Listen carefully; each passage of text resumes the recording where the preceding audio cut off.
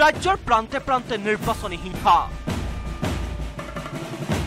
গোলকগঞ্জত কংগ্ৰেছিক আক্ৰমণ শতাধিক বিজেপি কৰ্মীৰ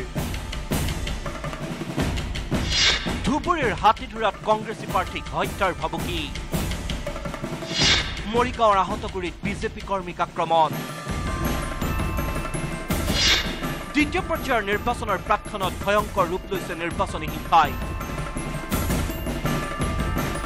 সংঘটিত হ'বলৈ ধৰিছে ইটোৰ পিছত সিটো নিৰ্বাচনী হিংসাৰ ঘটনা গোলকগঞ্জৰ পোকলাগি শিলঘাগৰিত শতাধিক বিজেপি কৰ্মীয়ে নিশা আক্ৰমণৰ লক্ষ্য কৰি ল'লে কংগ্ৰেছ কৰ্মী ভাঙি চুৰমাৰ কৰে 4গৰাকী কংগ্ৰেছীৰ বাইক নিশা 1:30 বজাত কংগ্ৰেছৰ সভাপতি পদৰ প্ৰাৰ্থী দীপিকা দেউৰীৰ স্বামী বকুল দেউৰী বিনোদ ৰায় মিথুন দেৱনাথ আৰু প্ৰভাস ৰায়ে সুভাষ দেৱনাথ নামৰ লোকজনৰ ঘৰত প্ৰৱেশ কৰিবলৈ লওঁতে বাধা প্ৰদান কৰে শতাধিক বিজেপি কৰ্মীয়ে কেৱল ইমানতে ক্ষান্ত নাথাকিল বিজেপি কৰ্মীসকল উত্তেজিত বিজেপি কৰ্মীসকলে ভাঙি চুৰমাৰ কৰে কংগ্ৰেছ কৰ্মীকেইজনে লৈ অহা 4খন বাইক ধুবুৰী জিলাৰ হাতীধুৰাত কংগ্ৰেছৰ প্ৰাৰ্থীক হত্যাৰ ভাবুকি কংগ্ৰেছৰ 9 নম্বৰ ডিংডিঙা গাঁও পঞ্চায়তৰ সদস্য পদৰ প্ৰাৰ্থী অজিত ৰায়ক হত্যাৰ ভাবুকি কংগ্ৰেছ দলৰ প্ৰাৰ্থী অজিত ৰায়ৰ ঘৰত বলপূৰ্বকভাৱে প্ৰৱেশ কৰে তপন ৰায় নামৰ এজন উদন্ত যুৱকে উদন্ত যুৱকজনে আক্ৰমণৰ লক্ষ্য কৰি ল'লে অজিত ৰায়ৰ মাতৃকো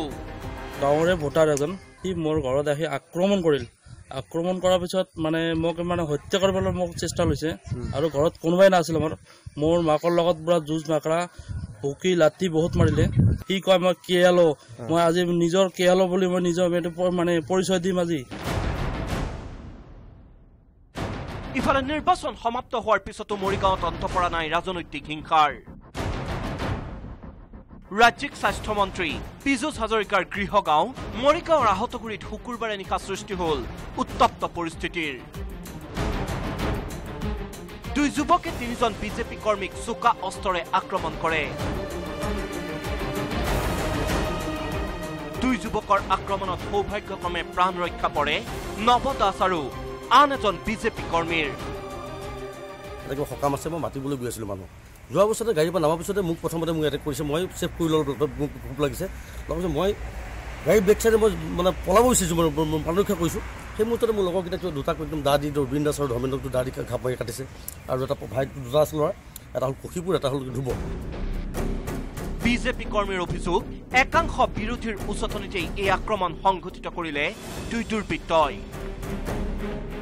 আনহাতে দুই আক্ৰমণকাৰীক আটক কৰিছে আৰক্ষীয়ে চৰাইদেউতো এতিয়াও মাৰ যোৱা নাই নিৰ্বাচনী হিংসা বিজেপিৰ সোণাৰী সমষ্টিৰ চফৰাই মণ্ডলৰ সভাপতি দিলীপ কোঁৱৰক ভোট কেন্দ্ৰত প্ৰহাৰ কৰি এতিয়াও পলাই আছে কংগ্ৰেছ নেতা খগেন চেতিয়া যুৱ কংগ্ৰেছী জুলু চেতিয়া বাবুল চেতিয়া সহ কংগ্ৰেছ সমৰ্থিত ৱাৰ্ড সদস্য পদৰ প্ৰাৰ্থী চানৱালী পলাতক অভিযুক্তক বিচাৰি অব্যাহত আছে চৰাইদেউ আৰক্ষীৰ অভিযান নিৰ্বাচনী হিংসা এতিয়া এনেদৰেই ভয়ংকৰ ৰূপ ধাৰণ কৰিছে ৰাজ্যৰ বিভিন্ন প্ৰান্তত bureau report news 18 Assam north east